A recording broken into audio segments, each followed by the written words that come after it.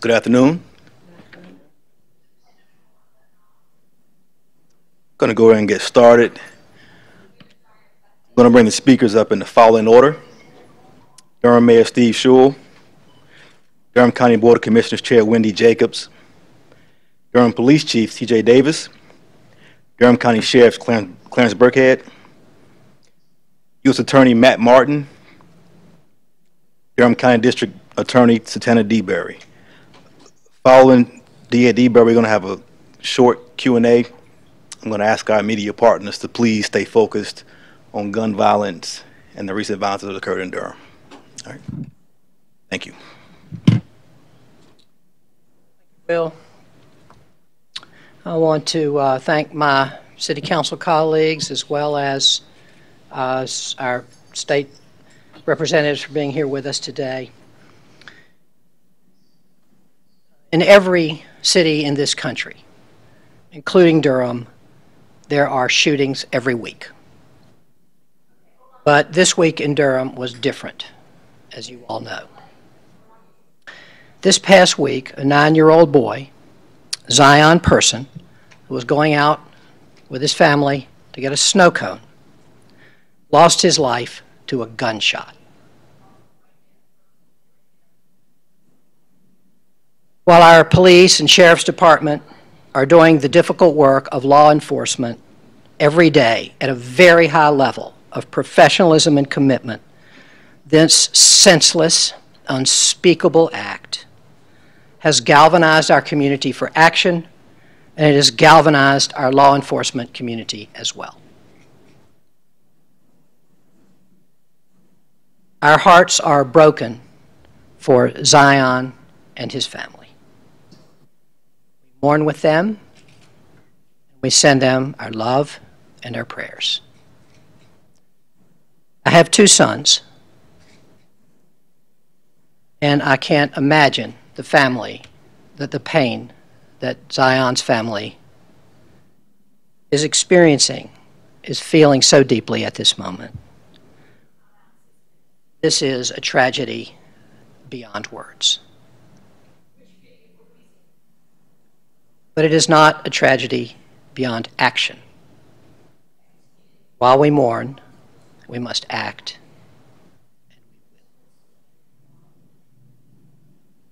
We cannot accept the level of gun violence that exists in our society in general and in Durham in particular.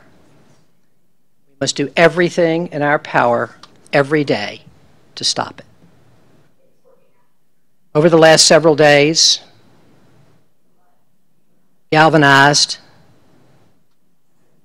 by this terrible, terrible, senseless act, we have been meeting our government leadership and our law enforcement leadership to examine what we do, to think hard about it, and to make sure we are doing everything we can to stop gun violence.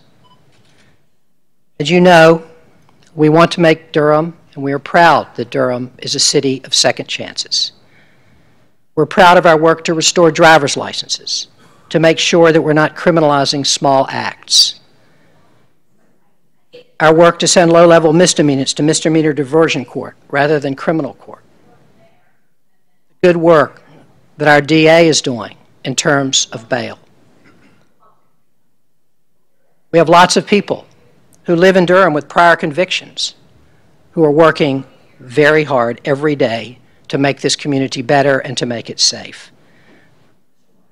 Like our own Chuck Manning on our I-team or the Bull City United team. We welcome these great citizens in Durham. And these people who have re-entered and rebuilt their lives here in Durham are horrified at the gun violence and are working as hard as they can with all of us to keep Durham safe. We are united as a community against this gun violence. We know that as long as the state legislature will not pass common sense gun laws, that we will have far too many guns on our streets. That is a reality, a terrible reality that we are living with. This violence will not stop as long as that is true. But we can beat this violence back, and we must. In that regard, we are very fortunate to have terrific law enforcement leadership in this community. Chief Davis, Sheriff Burkhead, DA Satana DeBerry, we are all behind them, and we are proud of this leadership, and we are committed to their success. And they're going to all be speaking to you today. But first, I want to introduce County Commission Chair Wendy Jacobs.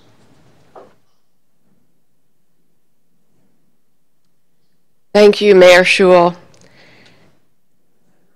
I stand here today on behalf of our board and Durham County government, and I want to recognize the Vice Chair of our board, James Hill, who's also here today, to support the efforts of our Chief of Police and our Sheriff and our District Attorney, who are working together to stop people who are using guns in our community to hurt and kill children, youth, and adults.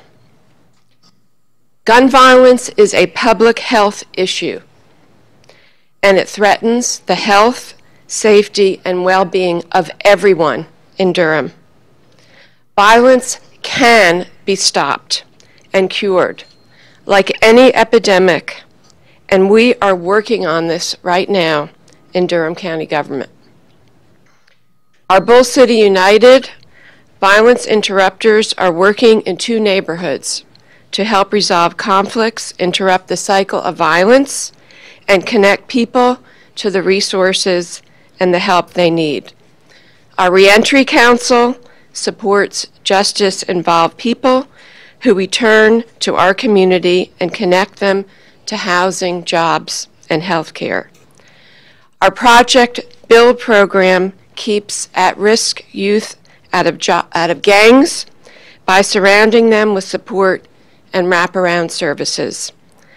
These are just a few of the many ways we are working to try to stop the epidemic of violence in our community. We understand that people who are exposed to the trauma of violence experience chronic disease, mental health problems, a lower quality of life, and can perpetuate the cycles of violence.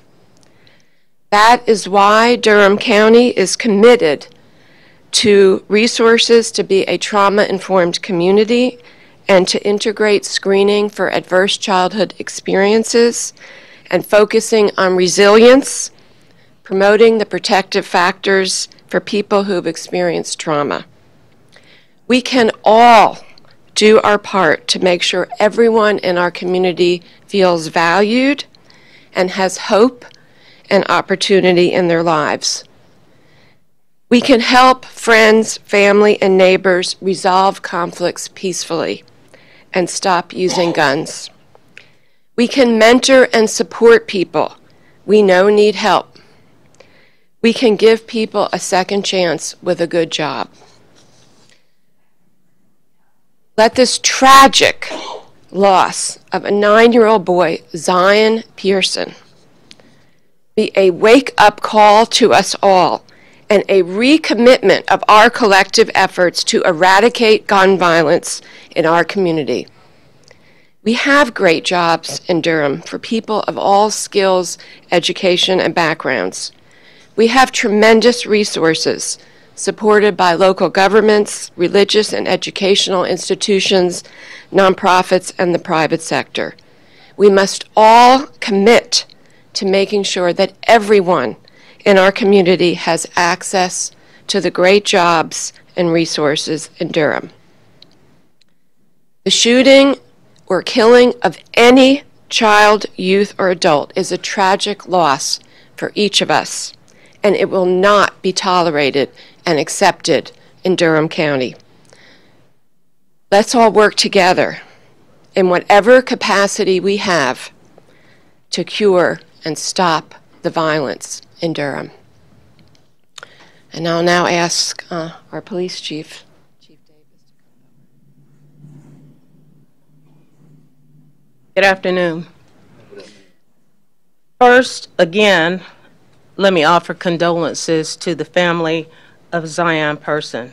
the innocent victim of yet another act of senseless violence in our city.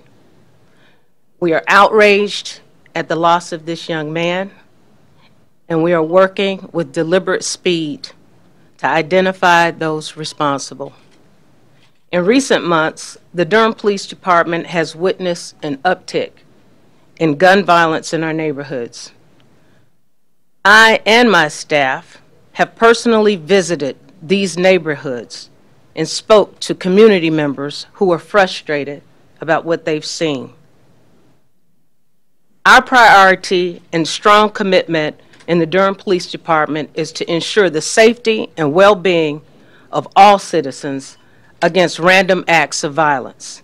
Unfortunately, as we maximize our resources to address the most impacted communities, we just can't be everywhere at all times. Most of the incidents that have occurred in Durham are not random, and they have been driven by various motivating factors, such as personal disputes, domestic violence, and in most recent cases, gang violence. The proliferation of gun violence on the streets of Durham has been our greatest challenge as your primary public safety entity. We know the illegal gun sales, straw buyers, and thefts of guns from legal gun owners supply gang enterprises no matter how large or how small the network. One of the most potent ways to curb gun violence is through collaboration between law enforcement, our DA's office, the courts, federal partners, legislation, and yes, community awareness and engagement. We must be the voice of the voiceless for the victims who have succumbed to the gun violence in our city. There is no cause more urgent than to commit our time and our resources to end this mayhem. We must remain laser focused, identifying key persons associated with these acts, impose harsh sentences to persons who repeatedly commit violent acts, and work with our federal task forces to aggressively remove high-capacity weapons off of our streets. Since January 2019, there have been 207 reported stolen firearms in the city of Durham, and approximately 30 weapons seized by our officers in the last 30 days. Enforcement efforts will be intentional, targeted, and laser-focused. Additional resources have been assigned to the homicide unit in the Durham Police Department to focus on known offenders possibly associated with recent incidents. There is also a strong commitment from the Durham County DA's office and federal prosecutors to ensure unwavering gun prosecutions. An ATF liaison agent is assigned and embedded within the Durham Police Department now to collaboratively investigate gun crimes. We have established a new and reinforced relationship with our U.S. District Attorney to identify violent offenders who perpetrate acts of violence. We have been in strategic discussions with our sheriff and the Durham County Sheriff Office staff to assist in providing increased visibility and community engagement in the most heavily impacted areas where these crimes have occurred. Our gang and intelligence units continue to process intelligence information and are working to identify crime trends and possible suspects. This information is shared internally and with other area law enforcement partners, since we all know that crime knows no boundaries. Local community leaders and violence interrupters are encouraged to stay engaged as much as possible at the grassroots level to help curtail potential violence. While the city experienced record lows in crime in 2018, we realize there is still much work to be done to reduce incidents of gun violence. We ask that anyone who has information about violent crimes in the city of Durham to please call us or call Crime Stoppers. That number is 919-683-1200. Crime Stoppers pays cash rewards for information leading to arrests in felony cases. We have received several leads in the last few days as it relates to this recent case. and callers never have to be identified. Crime Stoppers also has a 24-hour Spanish language line. I thank you, and I look forward to creating a safer city for all of us to live, work, and play. At this time, I would like to call up our sheriff, Durham County Sheriff Burkett. Thank you. Good afternoon.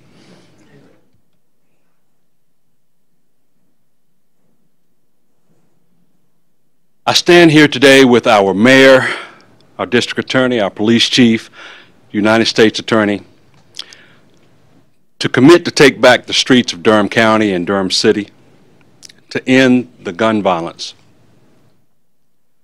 The individuals carrying out these targeted acts in our community will be identified and apprehended. The Durham County Sheriff's Office and everyone standing here today, we're committed to marshaling our resources, working together to end these senseless acts. What's happening in our communities across this county cannot and will not be tolerated. I want to send a clear message to these individuals who are committing these heinous acts. You will be identified. You will be apprehended. You will be brought to justice. All of us standing here will work together to make our streets safe, to make our communities safe. As the chief said, we will be laser focused with strategic initiatives, surgical precision to take back our streets. Enough is enough. Before another person loses their life, before another mother buries their child, before another young child's life is cut short, before it has a chance to begin, we will act. We want you, our community, to partner with us. I'm talking to each and every resident of this county, of this city, our neighbors, our neighborhood watch groups, homeowners associations. Collectively, we can make a difference and we can make Durham safer. You've already have the Crime Stoppers line. The Durham County Sheriff's Office has a tip line. It's 919-560-7151. We want you to reach out to us. We want you to call us, work with us. You know who's committing these acts. We need your assistance. It will take all of us to stop this violence. The Durham County Sheriff's Office will continue to be visible, working alongside our Chief Davis and the men and women of the Durham Police Department to make sure that no other family has to go through what happened this week. We need your assistance. Thank you.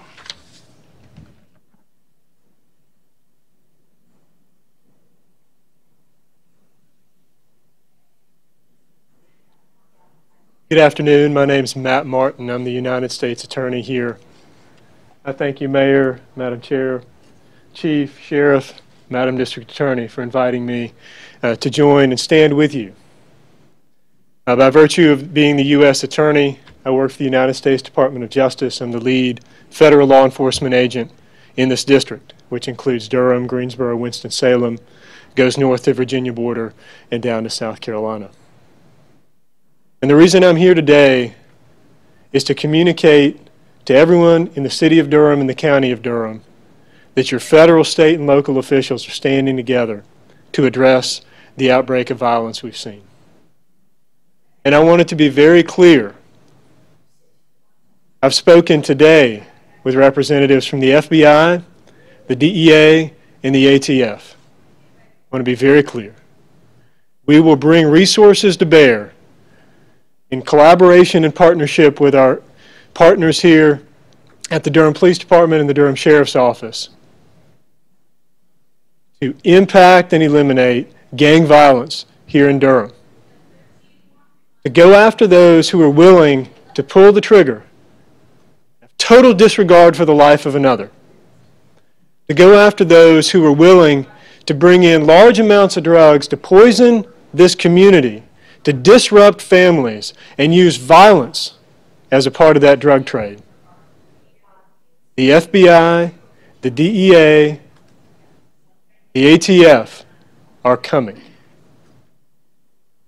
We've got a number of initiatives going with the Durham Police Department, with the Durham Sheriff's Office, collaborative initiatives where we are identifying those who behave in this way, selecting them for federal prosecution.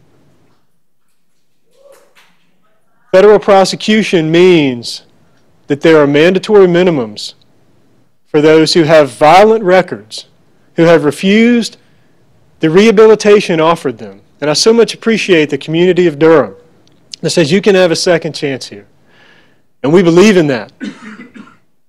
But the third chance and the fourth chance, when you're taking life and you're harming families and you're harming a community, it's unacceptable. So the message, I hope, perhaps any who are listening have been involved in some of these acts or maybe contemplating these acts or maybe are in a gang and have a beef with another gang. I just hope you hear very clearly that your crime will find you out. And we will try our best to take you federal, and that's a whole different ballgame. And I hope those in the community, I thank you for your support of your law enforcement officials and the community members who are trying to address the violence. I just want you to know that we're working hard. We're working hard. That's every neighborhood, every community across this city and across this county. We're working hard to decrease the violence levels and the level of drugs flowing in. We're on your team. And I hope, as the sheriff said, that you'll be willing to come forward and help us to help solve some of these problems. Thank you again for inviting me. I'll now hand it over to District Attorney DeBerry. Good afternoon. The death of Zion Person is a tragedy. And Zion belongs to all of us. I just learned after his death this week that he played football with my own cousin. So he's no stranger to us. And his life is important. So I'm the last person to speak here because every homicide in Durham County lands in my office. What we know is that these are not random shootings. Neither Zion nor many of the victims this year were random victims of a violent city. We know that a small number of people are responsible for most of the violence in Durham County. So gone are the days where there was no cooperation between Durham Police Department and the Sheriff's Office and the District Attorney's Office. I consider Chief Davis and Sheriff Burkhead my co-workers. We are committed to working together to identify those individuals and hold them accountable for the trauma that they've caused in our community. During my campaign and since I took office in January, I had pledged that my office would prioritize violent crime. That is what we've done. And what we are doing going forward. We have a very experienced prosecutor leading our homicide team. We have created a separate homicide and violent crime team that focuses on those things here in Durham County. We're working through a backlog of nearly 100 pending homicide cases to bring some closure to those families who have been waiting years for prosecution. We've held pre-charge meetings with law enforcement on every homicide charge to ensure that there's enough evidence to proceed to court. What that means is that there's excellent police work now being done in Durham City and Durham County. So far this year, our office has closed 24 homicide cases. In almost every homicide that comes to our office, the victim and the defendant knew each other. There are many factors involved in these cases, and in many cases, there absolutely is a gang connection.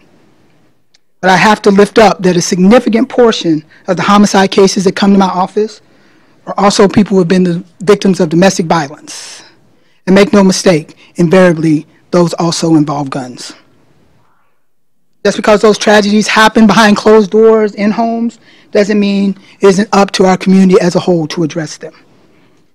That's why my office has been working so closely with law enforcement and community organizations like the Durham Crisis Response Center to connect survivors of domestic violence to resources and to identify those who are at most at risk of fatal domestic violence.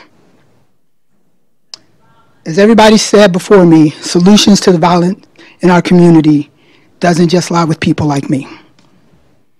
We need the people of Durham County to help us. We need you to call the police when you hear gunshots or witness a shooting. We've noticed that many of our homicide victims have been shot before, sometimes multiple times. So it is really important when you hear a shooting that you call DPD or the sheriff. We need you to agree to be interviewed by police. Somebody knows something. And you may think you don't know anything, but what you know may be exactly what law enforcement needs to proceed. We need you to come to court. Often in Durham County, it has taken many years for homicide cases to get to court, and we can no longer find witnesses. We need those witnesses to come forward so that we can move these cases more quickly. We need you to share tips with Crime Stoppers. Again, somebody knows something. One life loss is too many. And as your district attorney, I stand ready to work with our residents, with our community organizations, and with law enforcement partners to build a Durham in which we are all safe. Thank you.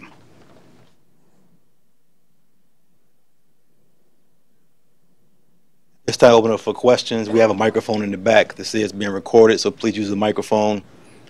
And again, please focus on violent crime and gun crime. Thank you. Thank you. Hi there. There's been talk about potentially getting the ShotSpotter technology in Durham. Where is that right now? Actually, the ShotSpotter technology is still in an evaluation process as it relates to presenting it to our budget maybe next year.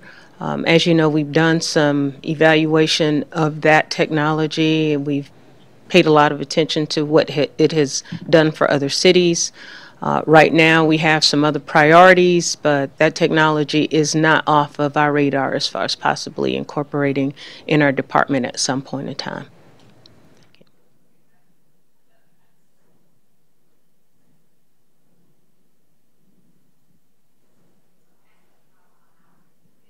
Can you tell us a little bit more about the plan to increase visibility by the police department and the sheriff's office working together? Perfect example. Yes. So Sheriff Burkhead and I, not just in recent weeks, but literally in recent months, we've met several times to really talk about how we, as even though we're separate departments, we have mutual concerns as it relates to public safety. And in recent weeks, we've talked about those areas that have presented significant problems for us where, as a department, we may not have the resources to cover 24 hours or with the amount of visibility that we like, because of the fact that sometimes our officers are going from call to call, and it works when you have another department, serves as a force multiplier to have the county to sort of help fill in the gaps. They're out there, but now we're being a little bit more strategic as our sheriffs and cohorts at the county are out on the street. At least if they have the addresses of locations that we consider hot spots, their officers or their sheriffs can ride through those locations in the wee hours of the morning and provide that visibility, which is a deterrent. Not necessarily enforcement, but just the visibility of alone serves as a deterrent. Did you want to add something to that? As the chief said, and you all have heard me say it before, we're one community, we're one Durham. The chief and I both have finite resources.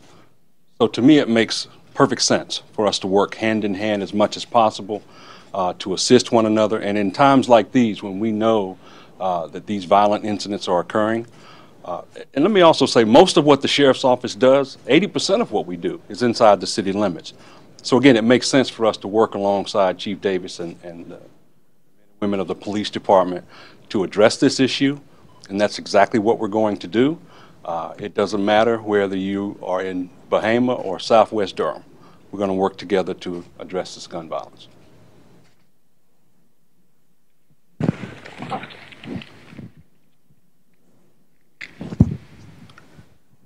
Chief Davis, you said that it's over the last 30 days, you guys taken 30 handguns, stolen guns off the street, and the DA had mentioned that it's a small number of people that are committing these violent crimes. Through the last year, I'd like to know, are you guys tracking the adjudication of those people that are picked up for those stolen firearms, one? And two, are many of those people repeat offenders?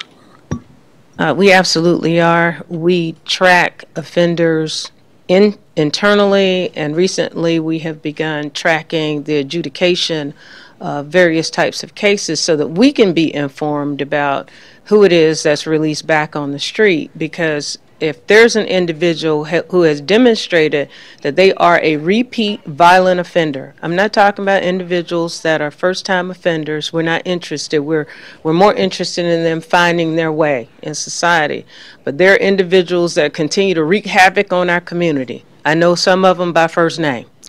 And once they become so familiar to us, it's important for us to keep track of them. And yes, we do a pretty good job as it relates to knowing when they get out. We work with parole and probations as well so that we can get lists of individuals as they're released.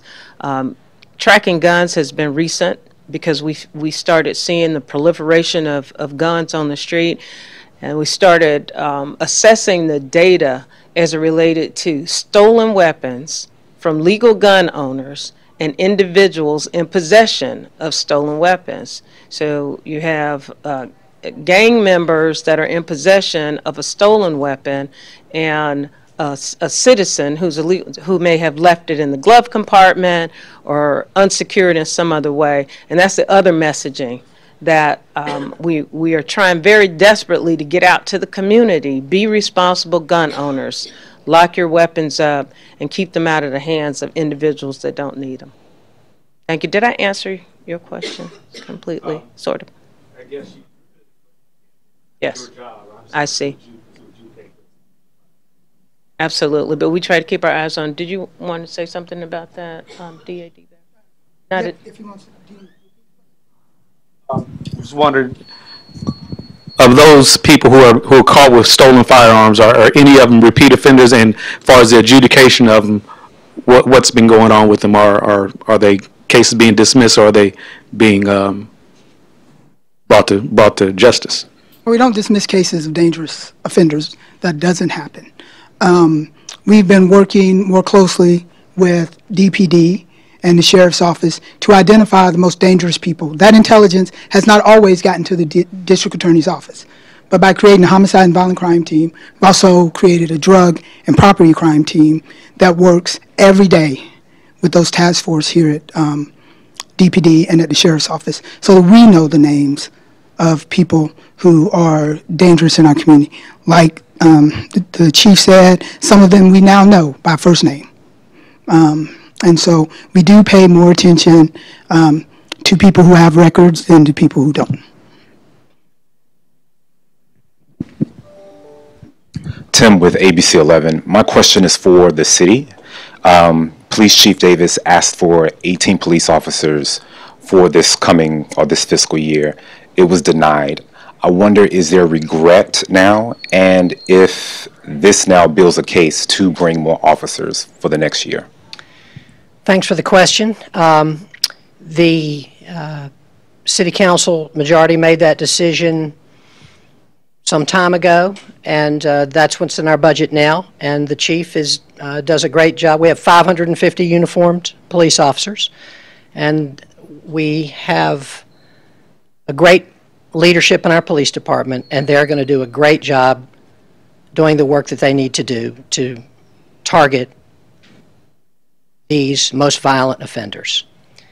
One of the things we know is that if we'd have, no matter how many police officers we have, it's very unlikely that a police officer would have been standing on the corner where Zion Person was killed. You can't police everywhere. We know that at the same time that the high level of visibility that the sheriff and and the chief talked about are very important, and we're really glad that they're working together. But I want to emphasize what the chief, the sheriff, and the U.S. attorney have said, as well as our DA, that the concentration is on those people who are relatively few in number, who are absolutely creating enormous havoc in our community, and making sure that those people are identified and that they are taken off of our streets. And we are all fully in support of that.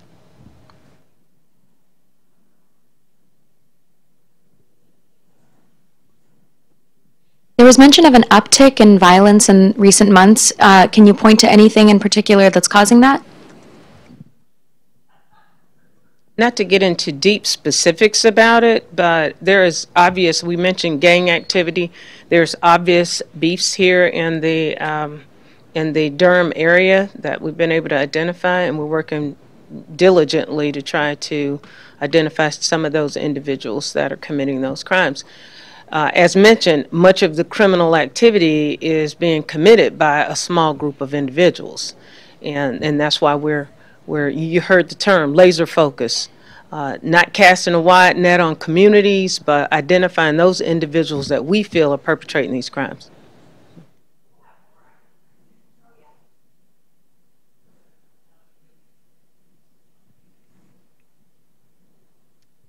Chief Davis, are you able to go into specifics on why you think Zion Person's death was targeted and why you think it may have gang indications? Unfortunately, Tim, I'm not able to go into specifics. That information is just based on some initial information that we've received. This is still an active case, so unfortunately I can't go into those specifics. Thank you.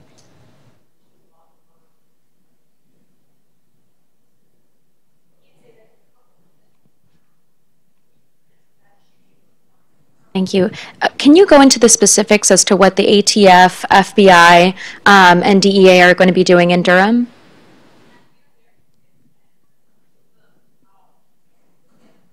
So we have a few things going on. First, we've been working with, ATF has been working with, and our office has been working with the Durham Police Department on a system called NIBIN. It's an acronym, N-I-B-I-N. And that system involves taking images of shell casings that are found at crime scenes and comparing those with a computer database of other images.